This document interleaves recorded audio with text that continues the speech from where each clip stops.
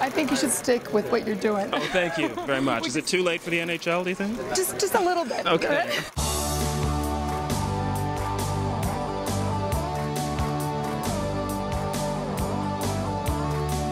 This is the opening film score, a musical, and it's a fun comedy with a stellar cast. Now we're going to catch up with the cast right now. Hockey without fighting is like Kraft dinner without cheese.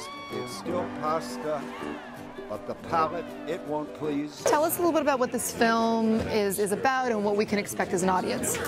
You can expect his audience to be entertained. It's a romp. I mean, it's a story of a 17-year-old who goes from obscurity to the #1 pick in the draft in a matter of weeks, and how he loses himself in that world and needs to find himself. If you're Canadian, you're going to love the film. Parents, your worries are in vain. Playing shinny will not rot my brain. In fact, study after study has conclusively proven the benefits of exercise-induced movement. We all know, like, when actors go into an audition room and you're asked, can you do these other skills, right? We all say, sure we can. I can ride a horse. Yeah, I can do that. I can bungee jump. Tell me truthfully, can you play hockey and sing? I can play hockey and sing. Yeah, I was so grateful that there was no dancing in this movie, because that's my Achilles heel. We're best friends through thick and thin.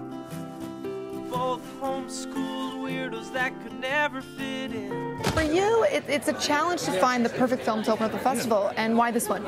Well, it's a fun film. It's lighter than we've had in the last couple of years. We had a serious war film with Passchendaele, a serious ideas film with Creation last year. This year we've got a hockey musical with Olivia Newton-John. Look at the temperature, it's colder than Venus. You'll get frostbite on your toe. You know, we saw the Olympic gold medal for both the men and the women at the Olympics in hockey this year, and nearly every Canadian, whether they were, you know, hockey players or not, they were into it. They were following our team and cheering for our team. And I think it's that kind of experience we wanted to tap into with this film. Newfoundland, this we understand. It's hockey, the greatest game in the hockey, the greatest game in the land.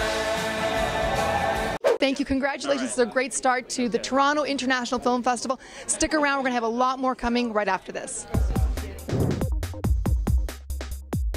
Can you tell us a little bit about the other films? Oh, is it just you and us talking? Yeah, just us. Oh. Turn the camera on. Camera and production equipment provided by Videoscope.